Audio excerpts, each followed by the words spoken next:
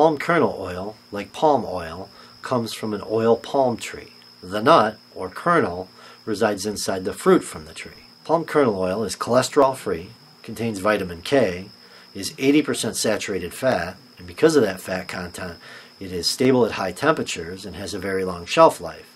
It's also semi-solid at room temperature. The oil is often fractionated, which makes it have a higher concentration of saturated fat. This improves the stability and shelf life even more. Bottom line, palm kernel oil doesn't have a lot of nutrients.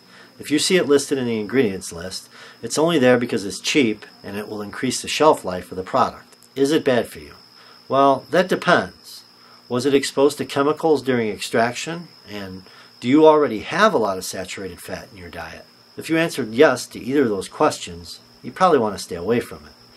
Otherwise, I wouldn't say definitively that it's bad for you, but there are healthier, more nutrient-rich options out there.